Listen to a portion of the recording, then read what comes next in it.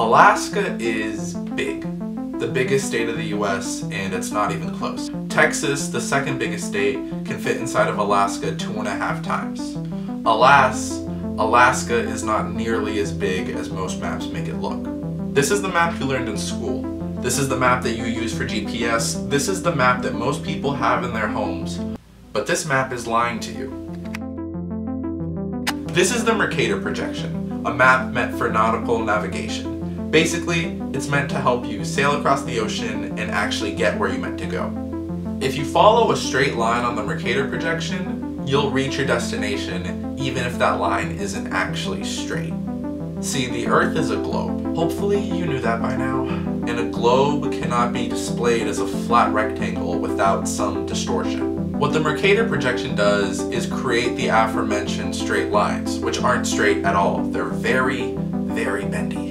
These lines are great for navigation, but really, really bad when it comes to showing the true size and location of places. Let's go back to Alaska. This website called thetruesize.com lets you compare how a place looks on the Mercator projection to how it actually looks in real life.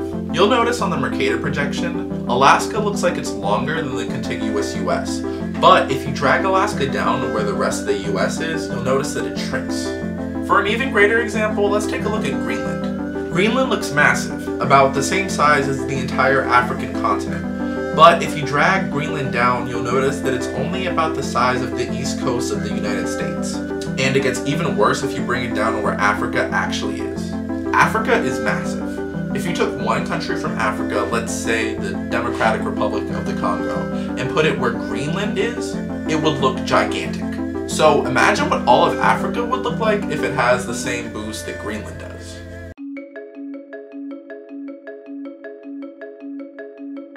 See, the Mercator projection shrinks everything close to the equator and inflates everything closer to the poles, which isn't really fair for countries in Africa and South America.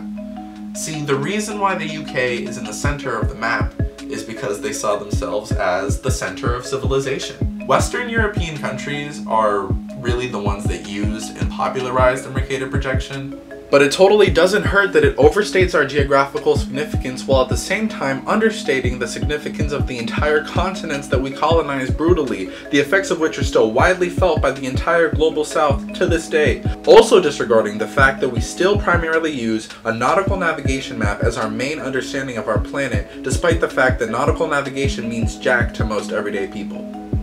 But yeah, maps. If you want to start thinking more critically about the world we live in and what it looks like, I recommend checking out thetruesize.com in the description below and playing around with the sizes of different countries and states. I also recommend looking at different projections of the world. I personally really like the orthograph projection as it's the most accurate one. It divides the world into 96 triangles that all come together to help display a more true-to-life version of planet Earth.